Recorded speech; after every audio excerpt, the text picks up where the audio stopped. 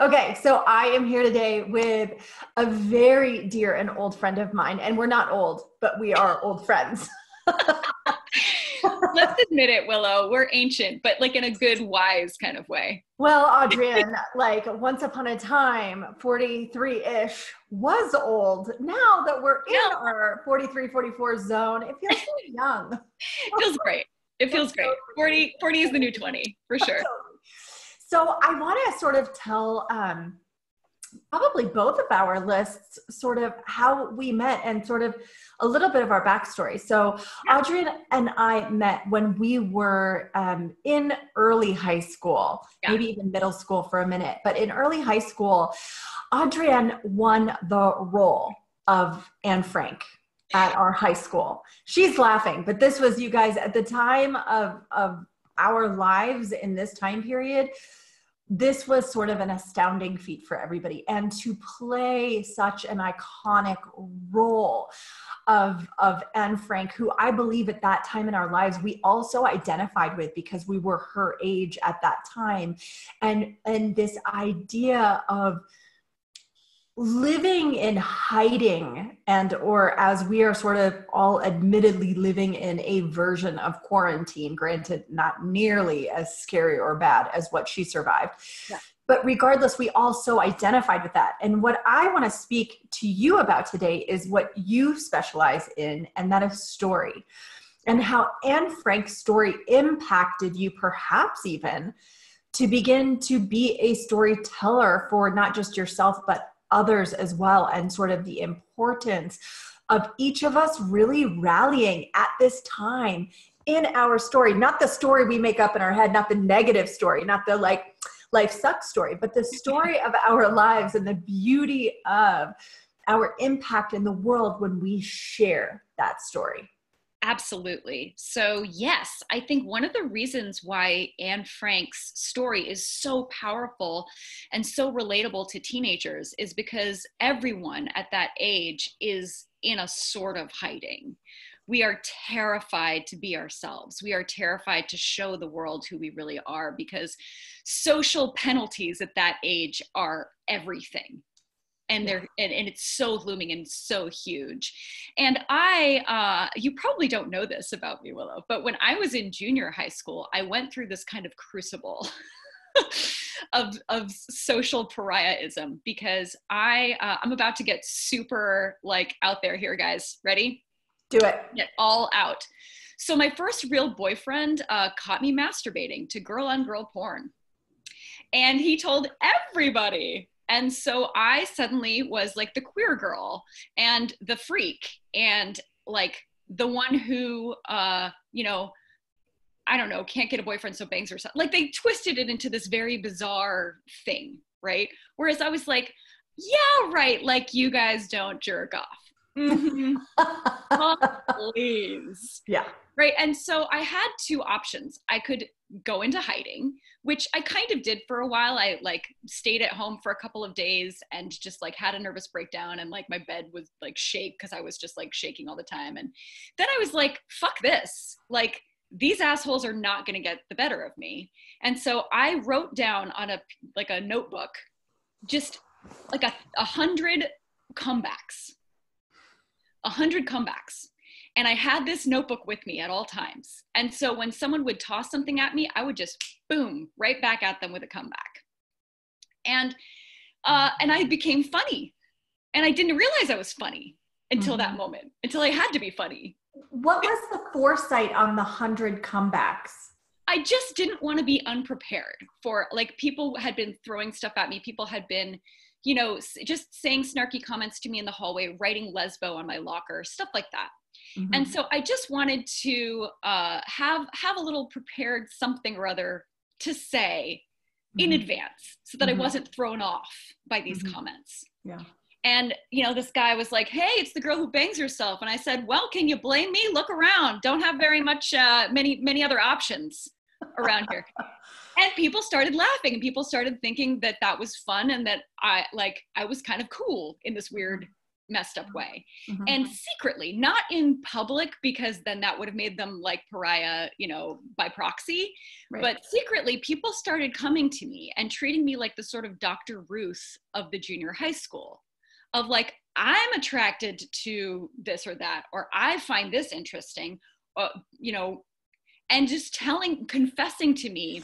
Well, because it's so taboo at that age, yes. wherein all of us are sort of in our experimental phases, but nobody's talking about what's happening in our bodies and our minds and our spirits, our attractions, our not attractions. It's like this super secret. And to be fair, there are some families who are forward and open-minded about these topics, and some families who are very shut down and don't speak of these topics. I came from a family that was like, my mom gave me a book, I think when I was 13, on masturbation. And so masturbation was like a topic of conversation at the Bradner household too.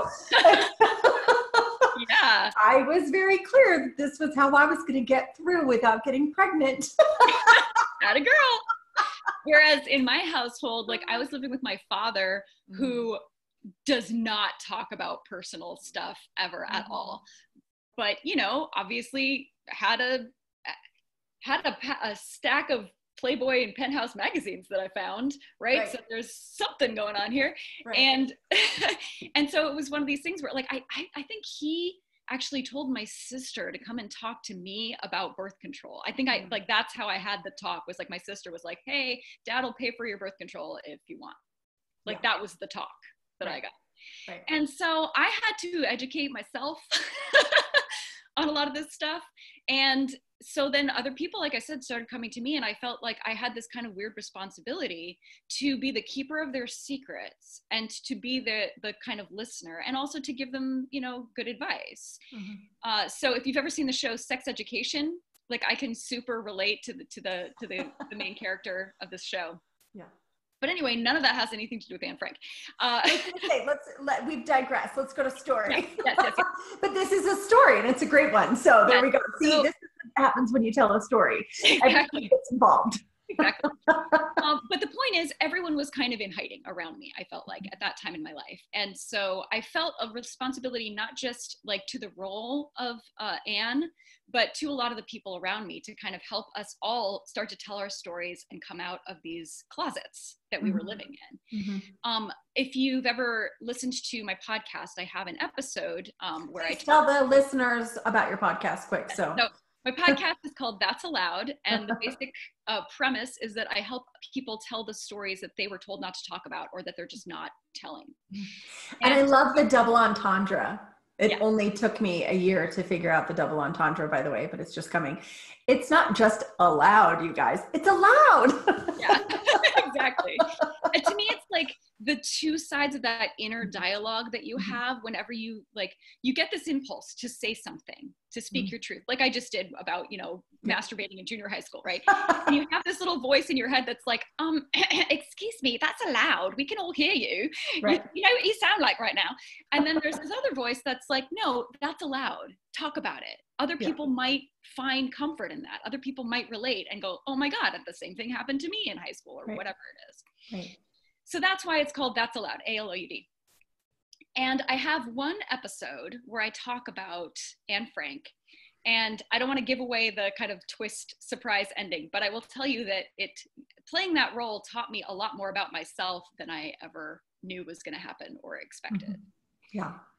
And like you said, she really inspired me to start exploring, you know, I guess in a kind of navel-gazing way, but also just exploring my own stories and how other people maybe could relate to them, and start living out loud in that way of, you know, let's talk about this stuff. Why aren't we talking about this? Well, and something that I've experienced you from a virtual relationship now for the last 7 years since we had our children. Yeah. So it's been like 7-8 years since I've like reclaimed you as a friend, but it's been over virtual.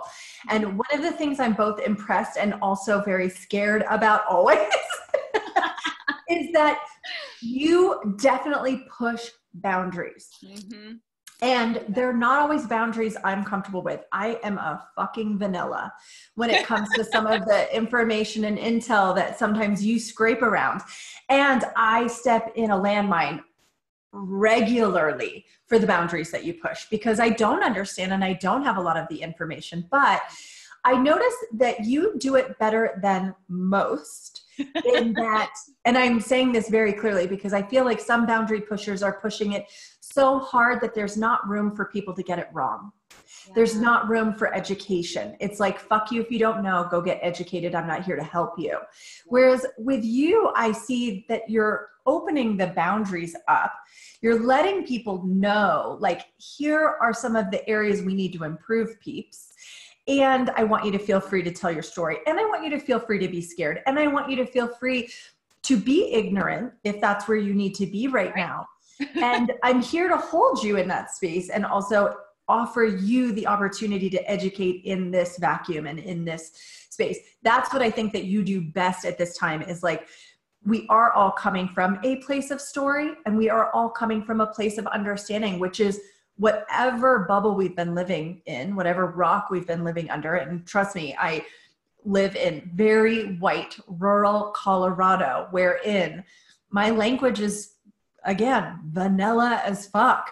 So she says as fuck. Yeah. But I mean, I got the swear words down, but I don't have the appropriate languaging for a lot of the things. And so one of the things that I just want to say in terms of story is that, again, you give rise to the uncomfortable. You give rise to the stories that a lot of people don't want to tell and a lot of people don't want to share, but you give a beautiful space to let people really unzip and become and be simply themselves in that space. Again, whether or not people are ready always to hear it, it's a place for people to be that.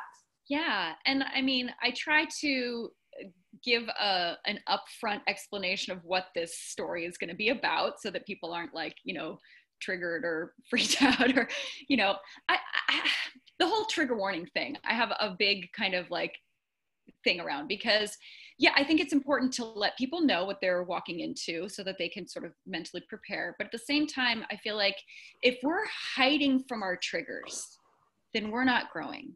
Mm-hmm. If we are, shying away from those things that make us uncomfortable, then we're never going to get comfortable with those things. Mm-hmm. I feel like whenever I get scared of something or I find pain somewhere, that's a message for my soul telling me, go there, go there. That's what's going to help you grow next. Yeah. Yeah. But I think, again, I want to go into that trigger subject because let's just use right now on our Corona vacations here that we're in, a lot of people are going to be super triggered. And let's talk about sort of that story of why people get triggered. We get triggered because we don't feel seen or heard in that experience. And we get triggered because we don't feel that anybody's adequately paying attention to our issue. So if somebody's out at a bar and drinking with a group of people, an autoimmune person might be super fucking triggered by that because those people don't give a shit about what it seems like everybody else in the world.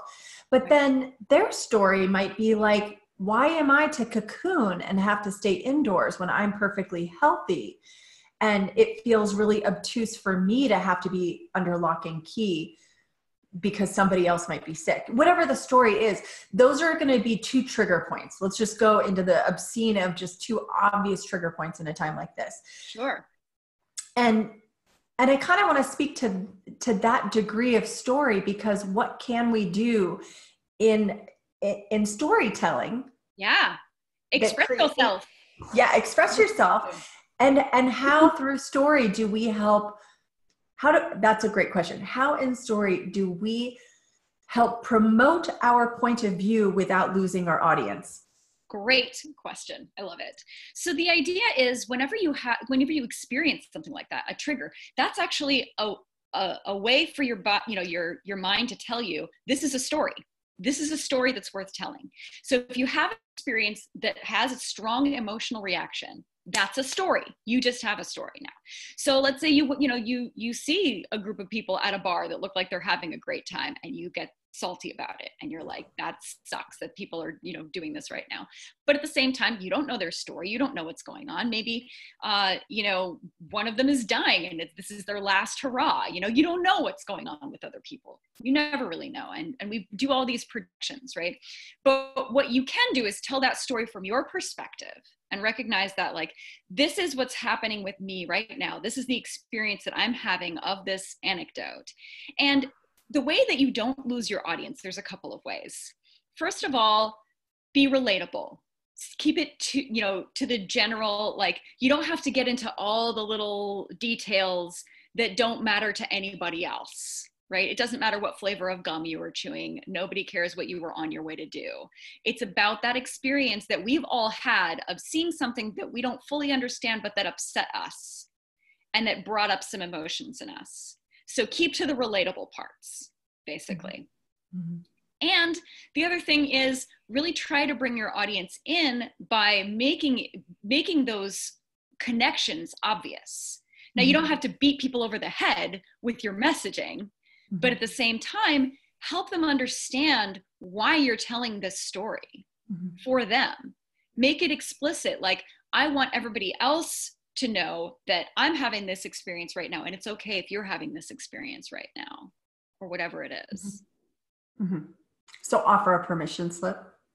Definitely. And invite people to share as well. One of the things that I always do, in my podcast and when I write things, is just invite people to comment and to give their perspective on whatever we're talking about, because everyone's got their own story and everybody's got their own perspective, but you'd be amazed how many people can relate to what feels like a very personal story to you.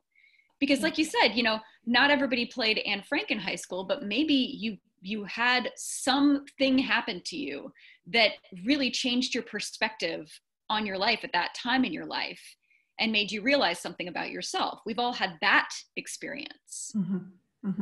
Yeah. I've noticed on social media in particular right now that people are using it for a space to social journal. Yeah. Which I'm loving. I'm loving like how people are sort of sharing in their experience of quarantine day 3. Absolutely. Absolutely. And you said something so profound earlier before we started recording, which was, it's not just noticing the shit, it's noticing the little things. So I'd love for you to speak about like little identifiers in your day, or what add to the story, or what add to sort of the experience, that maybe you can throw our egos a bone to start looking for these things. So that we're not focused on the, oh my God, I'm out of toilet paper, or oh my God, I don't want to get sick, or oh my God, fear. What are some bones that you can throw our ego to look for so that we can start creating better stories? Great. So I'm going to give you 3. Okay. So the first one is something that I started doing recently. Oh my God, I'm touching my face too much. No. Like, yeah, we're home, so we can. It's okay.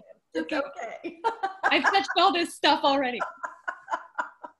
So the first thing is something that I've started doing recently, which is what I call 100 days of delight. And every day I look for some small thing that delights me, and I take a picture of it and I put it on Instagram. It's a simple, silly little thing, but you'd be amazed how just having that focus all day long of like, what's delightful? Scanning for the delightful. You will find it everywhere. Suddenly you go on a walk and you find 20 delightful things. Yes. Or you're sitting in your living room and you're like, that's delightful. This is delightful. You're delightful. I'm delightful. Everything's delightful. So that's one thing that you can do, is just challenge yourself to find something that brings you joy or makes you smile every freaking day. Yeah. Second thing, I started a thing. I've been starting a lot of things lately. So the other thing I started today was, I'm calling it Project Sanitation. I saw that. And what I'm doing is I'm just launching a silly, fun challenge to my friends to try to get them to be a little more playful during their enforced staycation. Mm-hmm. The first one is just to put on a song that brings you joy and sing along to it or dance along to it, or just, enjoy the heck out of it and record yourself doing that and to post it. And there will be more coming up. That's a great way. Another thing to do is I call this Thankful Thursdays, which I just send out thank you notes. Which I got from you. Thank you. Yes, because you're wonderful and I thank you. But just having that impetus to write to people, it feels weird sometimes to just reach out and be like, hey, what's up? Still in quarantine? Me too. But if you have a reason that you're writing, we need to do that too. Exactly. With gratitude, if you're approaching someone with like, hey, I appreciate something about you, like that starts a real profound connection conversation where people really feel seen and they really feel understood. And that in turn makes them turn around and think about, what do I see in this person? What do I, and so then you can get that experience of really feeling seen and appreciated in return. Right. So what I loved about number one, which is the delightful aspect in my training in manifesting, what I think is really interesting is there's a neurological expedition, again, that your ego goes on when you make a decision that you are going to look for something, say delightful and or $1 million, because I like the spectrum. Yeah. That would be delightful. Right? I would love $1 million. And I say this every day. I am on a mission for $1 million. What your brain actually does, beyond like trying to prove you wrong, what your brain does is it becomes a partner in manifesting. It becomes a partner in manifesting. So it's not just spiritually speaking, but as well, like scientifically speaking, your brain is on the mission too. And I kind of call it like the Easter egg hunt, because it's like we're looking for Easter eggs and our brain is now on the mission to create and generate something that it has to look for. So it's no longer looking for the bad news. It's looking for the delightful news. Yeah. In my case, I'm looking for a backpack or a wallet or filled with cash. I want it easy, fun, fucking clear. But if I'm on a hike, you can guarantee I'm looking for a wallet. So I'm looking for a lottery ticket. It's hilarious. And it's truly like the thing I do because it's funny. Because one of these days it's going to happen. It's going to happen, you guys. I'm going to be the girl who finds $1 million. I have it in my mind. But I love that from the perspective of just manifesting. And I believe that gratitude is the first step in manifesting everything that you want. Oftentimes we're manifesting from a place of lack or doubt or fear versus a space of true gratitude. So just the exercise of looking for delight anyways, with or without a pandemic, is a really great practice. Definitely. Regardless of everything else. And then just reaching out to people right now in general with gratitude, I think it does both things. And you touched on that. And that is every single one of us wants to be seen. And every single one of us wants to be recognized sort of for whatever variation of greatness is that's inside of us, or for whatever variation of us that feels a need for that light. Yeah. It's when we actually start looking at it in others and rewarding them with gratitude that it does, again, come full circle back. As we're sitting at home with our partners, our loved ones, our children, whoever's around, even our animals, what tends to get noticed is what we don't have. Again, we move into that very scary lack position of they're not doing what I need from them right now. Mm-hmm. But if we're a mirror to our people for what we're actually looking for, if we become the hero or shero that we are looking for, it will come back to us tenfold. So I want to offer that as just an amplification. Yes, please. Can I jump on that? Please. One of the beautiful things about storytelling is that you become the hero of your own story. And by narrating your life in that way and shaping your experiences in that way, you can actually change the past and the future by making yourself into this hero, where that thing that happened to you happened for you. Yeah. That experience that you had was actually for your growth. Mm-hmm. Yeah. And when you can frame things in that way, it becomes incredibly powerful. Yeah. And so when you look at these stories, the reason I help people tell the stories they're not telling is that often those stories, they're not telling them because it feels like, you know, it's a shame story, or it's a confession, or it's just they don't think people want to hear that, or, you know, whatever it is. And when you actually start to tell that story, you realize how it changed you. You realize how it made you stronger. You realize how you can use this story to actually help people through pain that they're experiencing right now. It's interesting because what you're talking about is the evolution from victim to responsibility. Yeah, exactly. And I personally, like in the psychic experience, don't really work with anybody who's before responsibility. Yeah. I work with people once they've owned that story. And I think we all have stories wherein the victimhood is still ringing quite loudly in our brains. Yeah. What I think is really interesting is my spiritual teacher said, when she hears people tell that story over and over and over again, and we get on a loop sometimes of our negativity or of our victim story. She says, actually, write that story down. Yes. And then tell it to yourself 50 times. Read it 50 times the way that you're telling every fucking body this negative story. And then when you feel pretty fucking done with that and you're so bored and you don't want to hear it anymore, rewrite it. Right. To That's where you're brilliant. The hero of the story. Well, because it's like, I just don't think we hear ourselves sometimes. I don't think that we hear how victimized we are. Yeah, and also I think when you have that story looping in your head and it's filtering your world through it, you're not aware of it. When you tell that story and make it into a story, now you control it as a story, and it's outside of yourself. So it's not in there messing things up anymore. It's outside of you, and it's a story that you can do something with. Right. And so that's why I always recommend to people, if there's something that just keeps going through your head, say it out loud, write it down, put it outside of yourself somehow. Yeah. And I have a group called Living Out Loud. And what I do is I give little prompts to help people just get stuff outside of themselves.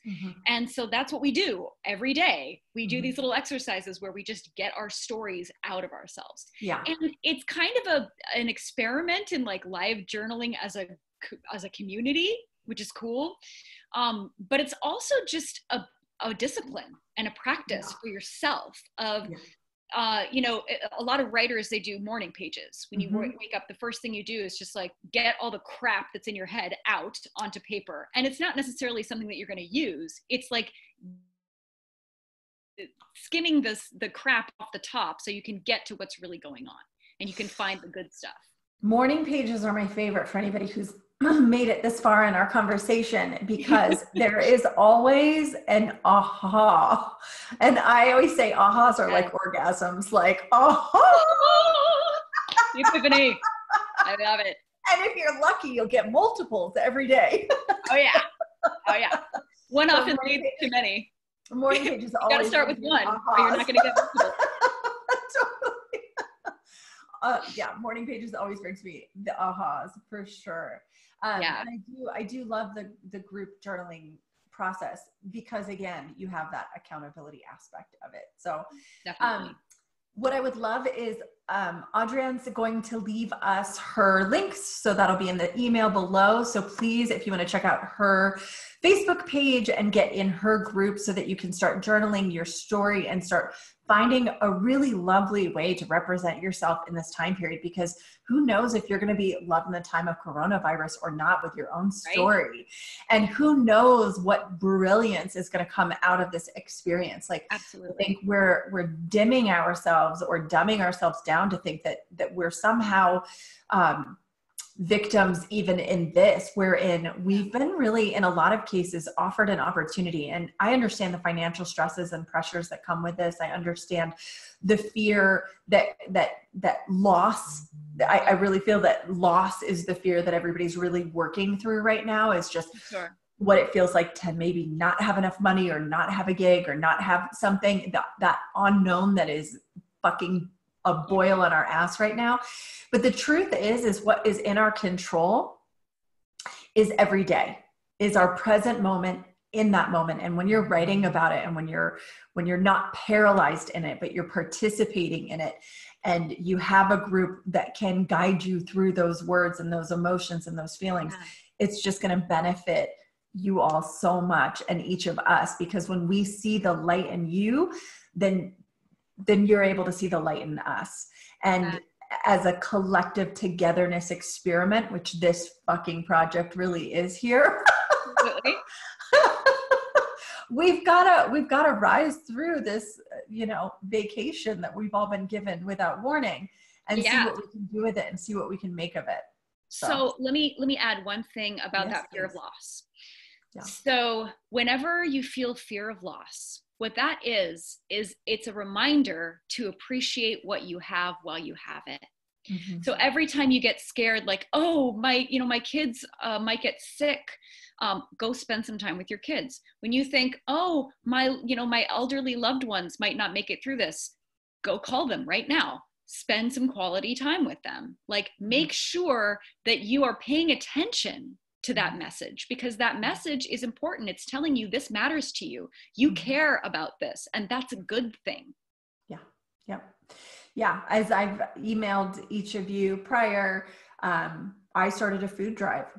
I just decided, I was like, what can I do right now that's actually going to be of service in a real physical way? Like happy to do videos, happy to get together with friends, happy to inspire, happy to do all of that. But what physically can I do for people who are going to be hurting? Because the financial impacts are something that I actually literally physically and intuitively and psychically feel in so many different ways right now.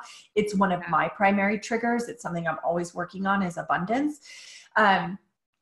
So to feel abundant is to donate, and to feel a part of the thing I'm most afraid of was to create abundance for other people in the arena of having enough food. And knowing that I was able to provide that in whatever capacity. I bought a ton of extras as well. I collected a ton of extras so that I could give back to my community, so that we had enough whenever supplies got low, that I could be a pantry for other humans. And so those are the little things, but that was a story. I have a story about not enough money, and I'm sure that's many of yours. So how can we collectively, again, work through that trigger story, right, that Adrienne was speaking to us about, and create a better opportunity for the world around us? Yeah. And tell those stories, get those stories out there. If you have a story that you want to share because you're not sharing it right now, or you think it's important right now, let me know. I would love to have you on my podcast and give you a bigger platform for your voice. Yay. I love it. So good. Anything else? Any other last words of wisdom? Go tell your stories. There's never been a better time than right now. This is a perfect opportunity to slow down, look back on your life, look back on your experiences, and say, what is the story that somebody else needs to hear? And who needs to hear it? And get it out there. If you need help, I'm here for you. Yeah. And as well, what story do you need to break up with? Yes. Yeah. And sometimes that is the story that you need to tell, just to break up with it. Yeah. Just to get it outside of you and go, this does not need to be my story anymore. Absolutely. So cool. I love it. Thank you so much for joining us today. And I'll have all of Adrienne's links and abilities to work with her and get to know her and listen to her podcast and all of the delight that she brings into the world, so that you guys have more to do on your Corona-cation. Lots of love, you guys. Peace in. Bye.